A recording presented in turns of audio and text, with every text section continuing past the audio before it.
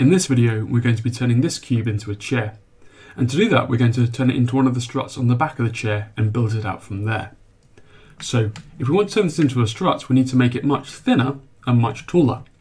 So we want to squeeze it along the green and the red lines. These lines have names which we can see on the widget in the top right hand corner. Red being X, green being Y, and blue being Z. We can't see blue though. To see it better, click on the Move tool on the left hand side and you can see the arrows. So let's size this along the Y axis. If we press S followed by Y on our keyboard, we could actually squeeze it along that axis and also along the red line as well. S followed by X. And now we have something that looks a little bit more like a strut on the back of the chair. So if we do one last time, S followed by Z, we can make it much longer, and that there looks like a quite decent strut to have on the back of your chair. We will need to have another strut on this side, and then to build the panels of wood between the struts. But before we do that, we need to prepare this strut before we copy it and make another one. So we're going to go into edit mode, and we're going to go and use the tool down here, which is called Loop Cut. If I click on Loop Cut, you can see I can chop it long ways or sideways. I'm going to chop it right in the middle like that, depending where my mouse is. I'll just click left. Now, we have this nice orange line going around the strut, and this new menu has appeared in the bottom left hand corner. If I click on that, I can tell how many cuts we want to have in our strut. So I want to have 3 for the moment.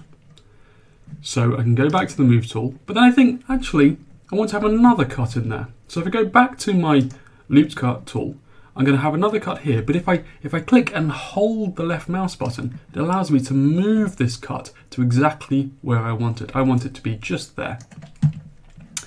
Back to the Move tool, back into object mode. So this is my strut that I prepared. I need to copy and paste it. Ctrl C, Ctrl V. And I've got 2 struts now, which I want to then build planks of wood between. But first of all, I need to join them properly. So I'm going to select one, hold Shift, select the other one using left click, and then to join, Ctrl J. And now the 2 struts are joined together. They are now part of the same object. So if I go into edit mode, you can see that I'm actually editing the same object. So I want to make a strut of wood going between here and here. So these 2 faces need to be joined together.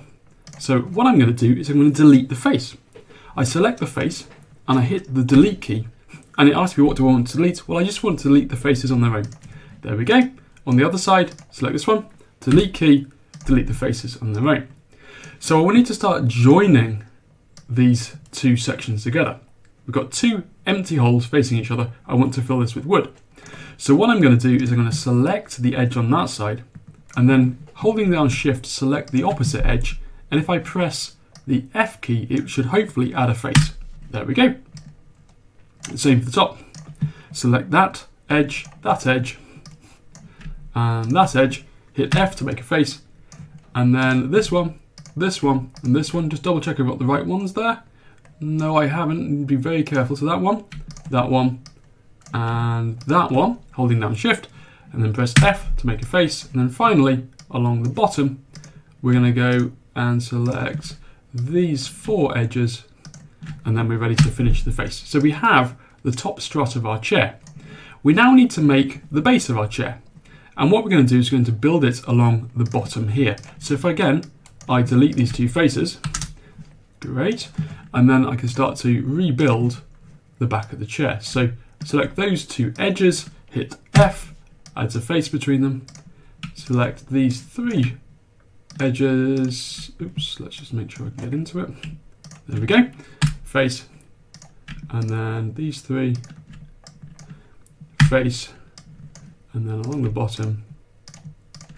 Face. So I've built the bottom of my chair and the top of my chair. And what I can do to build the chair out is select these 3 faces holding down Shift, and then just press E to extrude. And now I've built the front of my chair. And if I want to go and make the legs of the chair, I've got these 2 nice ready bits here to pull down if I want to.